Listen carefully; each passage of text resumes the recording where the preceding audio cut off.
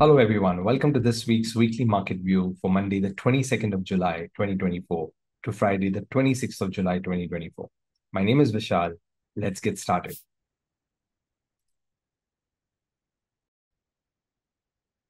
All right, so let's start with an Nifty chart. And tomorrow is going to be a big day because tomorrow is the union budget. So we expect to see huge volatility during the budget hours. And probably it's going to then gain a little bit of more direction post, 12:30 p.m. in the afternoon. Now, before we go a little bit more into the analysis of, in terms of what the budget is going to do, let's quickly just review our charts to see what price action has done one day prior to the budget. So let's start off with the Nifty daily chart. And if you look at the daily chart of the Nifty, we can clearly see that price formed a bearish candle on Friday. So got a little bit of a bearish closing. Today, the markets did open and move a little bit into the green, and then there was a little bit of sell-off. So there seems to be a little, indecision in the market right now. If you just drop down to the 240-minute chart, there are some interesting levels that have been created on the Nifty chart. So let's go through them as well. So if you look very, very closely here, there is this drop-based rally supply level that's more or less removed. And now we are into this consolidation phase. So there is a possibility that we might again try to rally up all the way towards 24,712 and then possibly try and gain a little bit more of a clear direction. If that doesn't happen, then we have one level of demand which is sitting right here below all these levels. And this could be also an area where, the market is, rounding up at this 24,000 round number over here. So this level looks also a very, very key level right now. Are we going to get a huge swing on the day of the budget? Most likely not, but we don't know because in the past budget sessions, we've had some strong moves on the day itself. And specifically, those moves have actually come, once the major announcements have been made, that is post 12:30. But my assumption is that until we will be getting those early morning spikes in the morning because of the uncertainty. But I think the market is probably going to get a little bit more directional once or probably post 12:30. Nifty does have a very, very big range right now. So 24,712 to 24,854. This is a 240-minute supply zone on the Nifty. And on the downside, we have 24,080 to 23,969. So for this expiry, we would want to see these two key levels either hold or most likely if either of them breaches, then probably we will get to know where the price is heading next. If you look at the open interest levels, we can clearly see that 24,000 level is nicely, coinciding with this level of demand. So 24,000 is going to be a strong support for this market. And if you look at the resistance, we have 25,500 levels, and just above the supply zone, we have 5,000 levels as well. Again, a round number. So yes, if there is some unexpected news that nobody knows and markets do become positive again, we might see a close above 24,854 that will probably induce or probably create a little bit of more force for the market to move towards 25,000 odd levels. Okay, let's see what's happening on the Bank Nifty now. Bank Nifty is just moving sideways, very, very uncertain. And as expected, we did see a little bit of a positive move today, and that is obviously because we had the two major banks announcing the results, primarily HDFC Bank, and that has probably what has caused this move. And we'll come back to the HDFC Bank chart in a short while. But how is the Bank Nifty likely to move tomorrow? So I personally believe that the Bank Nifty is probably going to play within this range, which is marked on the chart here. And this level is actually from a 75-minute chart. So let's go to the 75-minute chart. Just show you what the levels are, and we'll talk a little bit more about these levels. So if you can see that we have this drop-based rally, 51,354 to 51,141. And then we also have this pro gap, which is from 53,046 to 53,307. And here you can clearly see that I have connected these trend lines here. I've just tried to connect, two or three closer points. And what I believe is that there is a lot of liquidity, and there is possibility that prices, in case of any kind of bearish news, will try to surpass this trend line and try to move into this area. Now we do have a strong support here, which is at first at 52,000. But if 52,000 breaks convincingly, then most likely this level will be more or less taken out. And then we might see a little bit of a support coming close to 51,500. And this could happen tomorrow itself. Okay, so we don't know that, but whether it's going to happen, but it's likely that if it happens, then it can happen even tomorrow, because tomorrow is going to be a very, very volatile day. In case if the markets decides to push to the upside, the first barrier for the Nifty will be this 52,750 level to cross. It has acted as a very, very strong resistance in the past. Nearly on 3 occasions, price has failed to move above 52,750. So any attempt to break this level will probably infuse more buying, or more of the breakout traders trying to participate into buying, pushing the price into this area, which is going to be a pretty decent supply zone where some selling pressure can come. So the levels to watch out for Nifty, for obviously the budget, as well as for the 31st July expiry, will be for 53,046 to 53,307 to the upside. And on the demand zone, we have 51,354 to 51,141 to the downside. So let us see how these levels play out. And of course, you can create whatever view you want. So if you're a directional trader or you are a non-directional trader, then obviously you can, create your own views and take advantage of this market situation. Let's move on to the Nifty Financial Services. So very similar to the Bank Nifty, we have the Nifty Financial Services also. And let's go to a slightly smaller time frame here, 75 minutes. And just in case if some of you might be wondering, why am I looking at 75-minute chart? Because tomorrow is budget, and obviously I don't want to be looking at 5 minutes and 10-minute charts, but I want to be looking at some key levels, and the simple rule of leaning against slightly higher time frames when you have a big news event such as budget coming. So this is what is going to probably create this move. Okay, so if you closely look, Finnifty also has been extremely range bound. It has tried to come close to hit this supply level, not yet hit. Maybe tomorrow is the day where it will probably test this level of supply. And then on the downside, you have, in fact, a key level of demand, which is this level over here, 23,100 to 23,000. There is no open interest level that is surrounding this area. So we'll have to just wait and watch when you want to plan to take any trades on the Finnifty. Yes, definitely to the upside, we have 24,000, and to the downside, we have 23,600 levels as support. The other levels are a little far away, so I don't want to talk much about them. I think tomorrow our focus is primarily going to be on this range, whether this range holds or whether this range is more likely to break. All right, let's move on to the next market, which is the Nifty MidCap Select Index. And the Nifty MidCap is really a beast, right? I mean, just look at these moves that you get in a single day, right? So you have a move down, and then you have a strong move up, which nearly covers the entire move that it has created on the prior day. Let's go to a slightly smaller time frame. Let's say to a 75-minute chart. Maybe we can probably gauge a little bit of what is happening on this index. So if you closely see, markets gapped up, and then we had this big fall. And today, markets have rallied very strongly from 12,069, nearly 400 points, straight into this area of supply. So it'll be very, very interesting to see as to what MidCap has in store for us.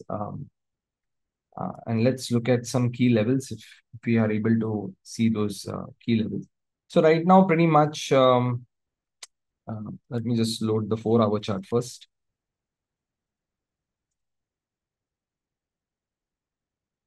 Yes, and when we look at the 4-hour chart, we see this supply zone over here on the 4-hour chart. And we also have a confluence of open interest levels. That is, one is at 12,450 and the other is 12,500. So seems like midcap may not find it um, very easy to move towards these upper levels. But obviously, again, budget is always an exceptional news.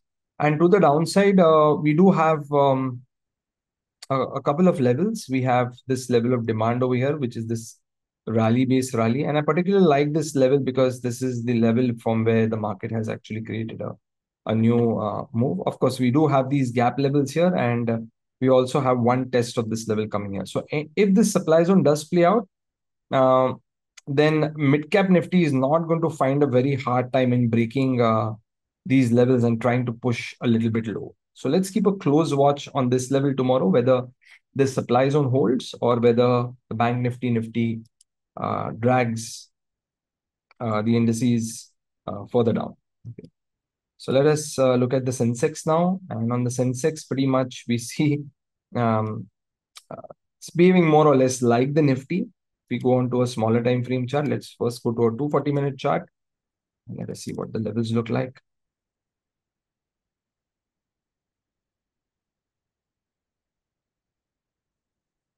Okay, so let me just refresh the graph here.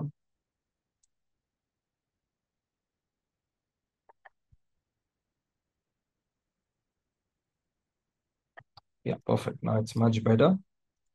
All right, so what do we see on the Sensex? So on the Sensex also, we do see this big rally-based drop supply zone, which is also a very similar supply zone which is created on the Nifty. Again, if price does move into this level of supply, we might see a little bit of profit booking coming onto this area here. And then we also see this level, which is also very similar to the Bank Nifty drop-based rally and also coinciding with the open interest level.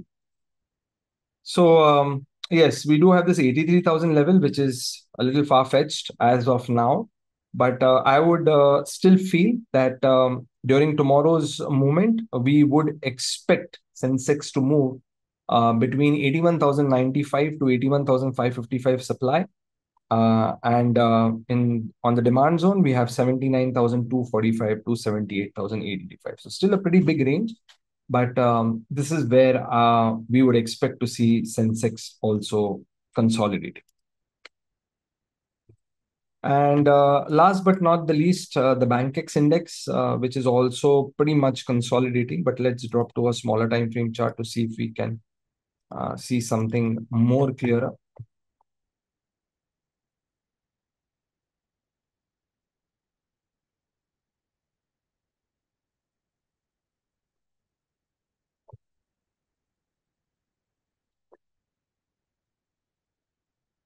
Okay, so if you look at the Bankex chart, slightly different in terms of the intraday perspective, but we do have these key levels of demand. In fact, this looks like a nice level of demand, rally-based rally, also coinciding with 59,000 support level of open interest. Don't know whether the markets will get down there, but any kind of bad news or, if the market feels that the news is not in favor, prices could possibly push down towards this area, and this level of demand can act as a potential trap for the market, inducing a lot of selling into this area, and then markets might even reverse, just like how they did on the day of elections. If you look at supply, not very clear on the 75-minute chart, but let's go to 125 minutes and see if there is anything clear. Not really clear on 125 as well. Let's go to 240 minutes and check. What do we see on 240 minutes? Yeah, 240 minutes, we do have this rally-based drop. I would say not a great level as of now, but taking into consideration because there are so many supply zones which are in a similar location. And if those play out, then more or less this will also eventually play out. But definitely keep a close watch. We do have a lot of resistances to the upside before the price even gets in here. So 60,100 is going to be our first barrier, then 60,200, and then obviously 60,509. Okay, so keep a close watch between these two levels. Again, I'm more or less expecting that the price should be ranging between these two levels. I mean, it'll be exceptional if the market does break 60,810 and then start pushing to the upside. All right, let's look at the index heavyweights now. Let's start off with HDFC Bank. So HDFC Bank announced its results on Saturday, and the results were pretty upbeat. I mean, they were good. And let us see how the stock has actually reacted on Monday. Okay, so if you notice, many days back we have been speaking about the 1600 level, right? And the one thing that open interest and demand zones and supply zone always tells us that when the price comes very, very close to certain levels, we need to be a little careful and we need to stop um, shorting this market, right? Because imagine, market has fallen from nearly 800 sub levels all the way to 1600 levels. So would you want to now start selling more, right? And this is HDFC Bank. It's not like any other stock, right? So, and now when we put the open interest levels over here, I don't know whether they're going to be plotting it or no. Let me just refresh the graph here. I can't see them for now. Okay, not sure why I'm unable to see the open interest levels, but doesn't matter. Even then, there is absolutely no supply here. I still feel, or probably I get a feeling like this is a pro gap, and more or less, even before the price comes further down towards 1586, it might probably just try and fill this pro gap at 1615 to 1597 and then possibly take off. And if that happens, then Bank Nifty will take off, and that means everything else will also start moving. So keep a close watch on HDFC Bank, because tomorrow, whatever happens on this stock is probably going to dictate what's going to also happen on the Bank Nifty as well. Okay, let's move on to the next index heavyweight, which is Reliance.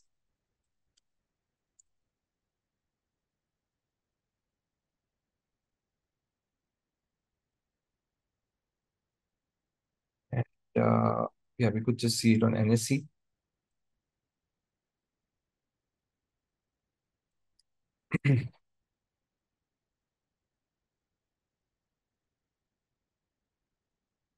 Okay, so if you look at the Reliance chart and if you look at the HDFC Bank chart, it's a little contradicting because HDFC announced good results and the market did react in the positive way, but not so much with Reliance. And because Reliance has a huge weight on the Nifty, and HDFC Bank also, more or less has a huge weight on the Bank Nifty index, more or less, I feel that both of these moves today tried to balance out. And that is also probably one of the reasons why, when you look at the Nifty has more or less closed negative to flat today. Okay. So primarily when Reliance opens gap down, or when Reliance is considered to be very, very weak, at that time you will probably see everything in the red. But that did not happen today, because Bank Nifty was because HDFC Bank was more or less controlling the fall, or arresting the fall, which was being caused by Reliance. Okay, so that's why it's very, very important for you all to keep a close watch on what's also happening on the index heavyweight stocks such as Reliance and HDFC Bank, so that you can, uh, create a bias or create a view. Okay. Now, if you look at the 240-minute chart, very, very clear area of supply now on Reliance. We have this drop-based drop, really nice level, very straightforward. I mean, you have this nice 3100 open interest also confluencing. So any kind of a gap up into this level tomorrow, or any kind of news which enforces the price to push up towards this level, can be a good shorting opportunity all the way down up to this level where you have the highest put open interest.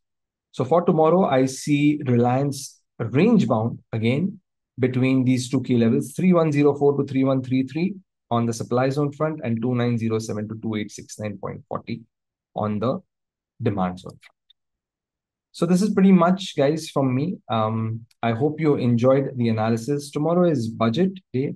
Tomorrow, volatility in terms of price option premium volatility in terms of premiums becoming more and more expensive. Everything the market is probably going to gauge. And then more or less post 12:30, we will probably see the big move coming in the market.